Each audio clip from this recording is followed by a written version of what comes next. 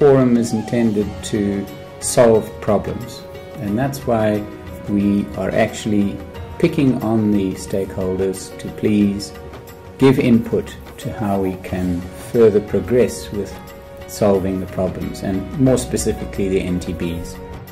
So that's the vision of this, to make it interactive and to solve problems rather than just to listen to presentation.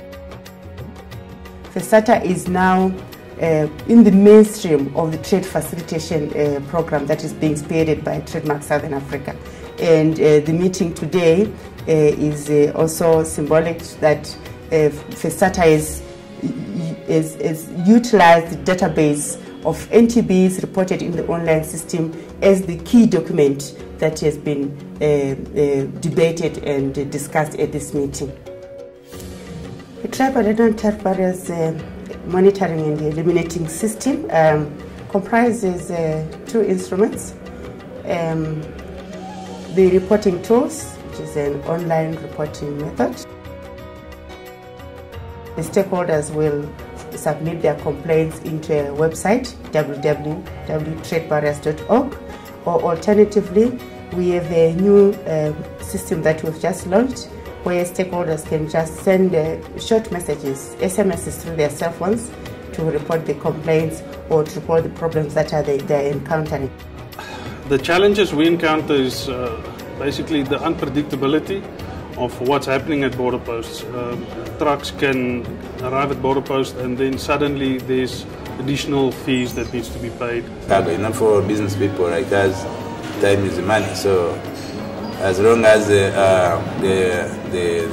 clearance of the cargo, the loading, the port delay, then you go on the roads, the weighbridge, the oil delay, the police roadblocks, and the borders themselves, there's also delay. Border posts are a big problem for us because delays in transport world cost money, and they cost big money. If you have to look at, take the number of days that you're unproductively working, and you'll be horrified to see how many months of the year you're actually not working. But your overheads remain the same, and your cost structure remains the same. So you've got to carry those overheads for that length of time. If we can give everybody results, you'll have a lot of people on your side, and there'll be a lot of people backing you. The NTB SME system, which was recently launched in Lusaka in April, was a very welcome development, because what it is it's really getting onto the ground to give a tool to the people that are on the ground, people like drivers, people like our clearing agents, like our freight forwarders, our cross-border traders, so that when there is an issue, they communicate there and then when it is happening. At least it's easier. And it also gives access to those people that have got issues and that have no access to the internet. It's my first time I participate in this forum, and I thought it was extremely useful and very practical. Not only we talked about issues that concern the life of the industry itself. Well, I think in many respects the forum is quite unique in terms of bringing stakeholders together from different backgrounds, sharing of ideas, appreciating what the problems are that are faced by various stakeholders, and discussing them and trying to reach solutions. And a number of solutions have been reached, and I think that's positive progress that can be carried forward in future. So it has been a very, very successful forum.